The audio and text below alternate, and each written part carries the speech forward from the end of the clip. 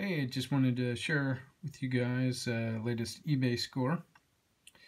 We've got two VOM volt-ohm meters, and both of them are Bell System meters. As you can see here, this is the Bell System KS-14510-L1 overload protected, and this one is the CK-14510, if I said that right, -L11.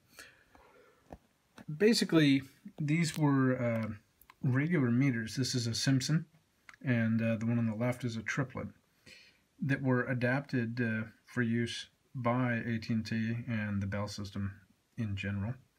You'll see they have a standardized setup on the range switch here. That those two range switches are indeed the same. I guess that would make it much easier for a tech to switch between different meters. I'll take these meters apart in a moment. A couple things to note is they are 20,000 ohm per volt for DC. It looks like 3,000 for AC. Pretty standard stuff. They have these very interesting jacks here. I say interesting, more pain in the butt. They're kind of a safety jack, and basically it's an inverted banana jack, and you know, they work well. It was a type of safety jack. I don't think they use them anymore. When I got these, or when I got this guy, the Simpson version, this jack was damaged, or at least I think it was. You can see how thin that is compared to an ordinary, let me grab an ordinary banana here.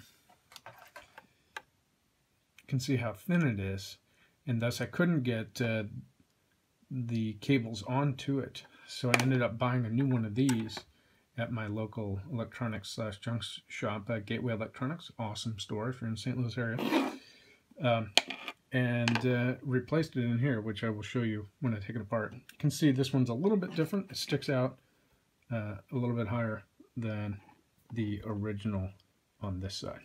Actually, here, let me compare these. Let me compare this guy to a Simpson 260. Here, this is a Simpson 260 that I frequently just use to measure things with an analog meter. Works quite well. You can see that the ranges are completely different on the Simpson 260. This is a Series 3, by the way, versus the Bell System version. Also, the 260 does have the nice plus and minus feature as well. I need to lube that, as well as the output jack, which AC couples the AC measurement reading through a capacitor. This one does not. The AC volts does not go through a capacitor. So you can see that they're pretty similar looking meters. They have this kind of classic lines that Simpson uses. So let's take a look inside.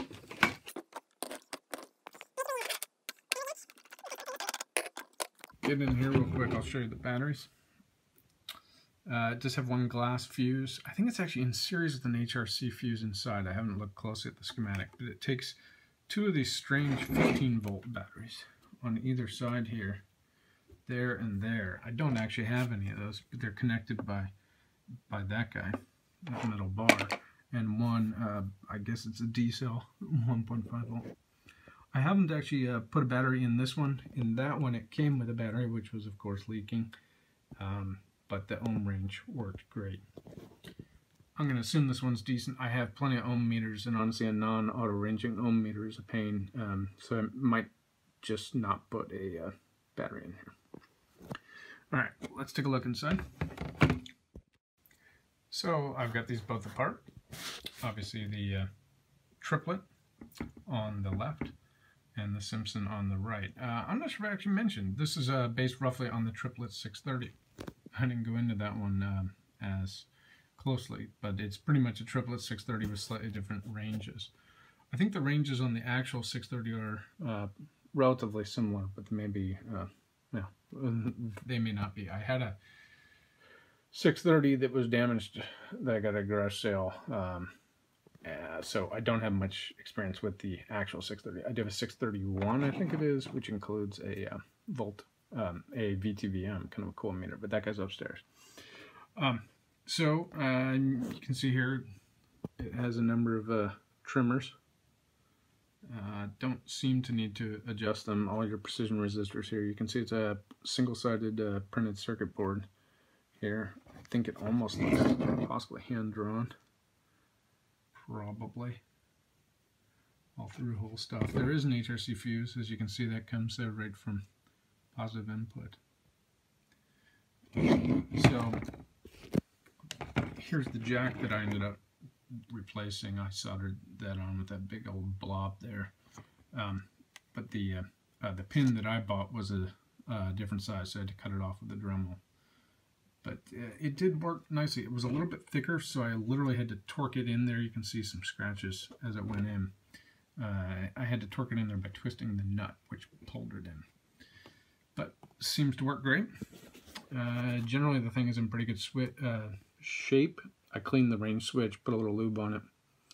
I do see there's a hint of corrosion only on a couple of these contacts. You can see there's green corrosion there.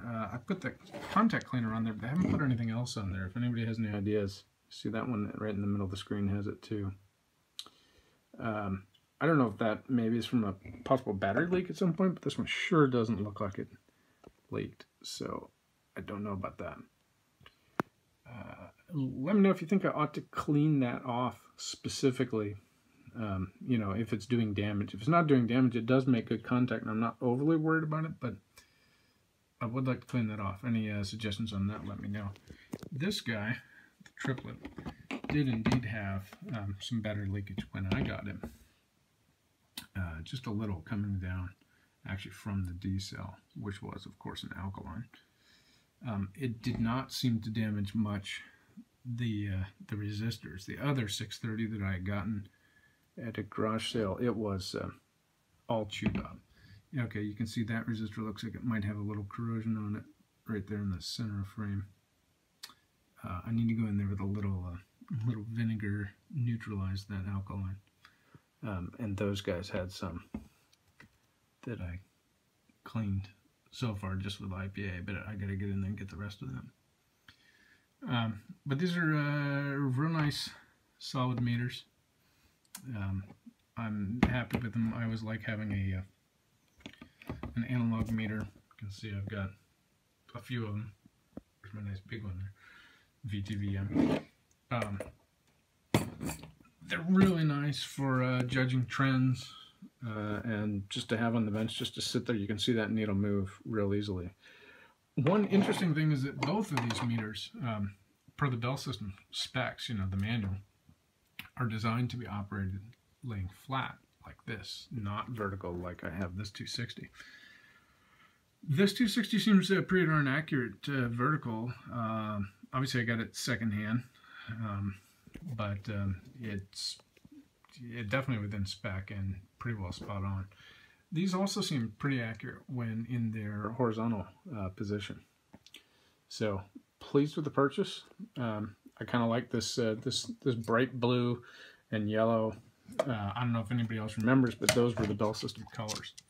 The blue and yellow were the Bell System colors for a long time before they got broken up.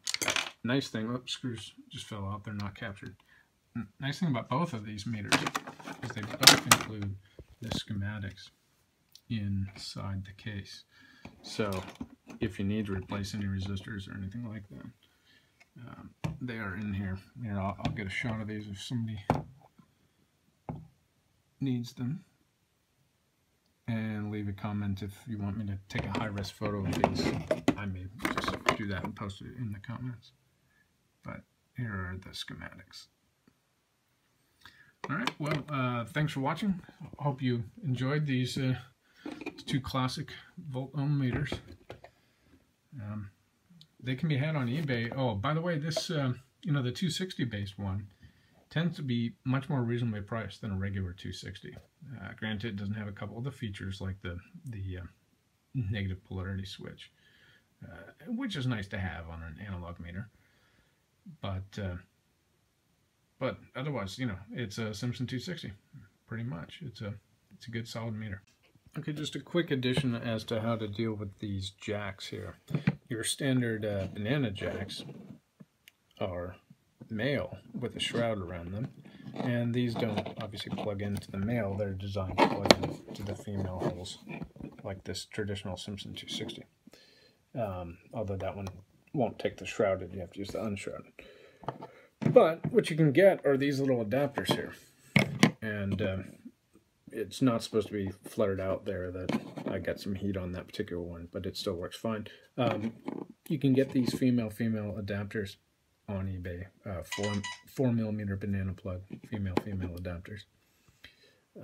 They're pretty cheap on eBay, and basically you can either just put them right on to your, sorry about that, put them right onto your leads, and then plug the leads in.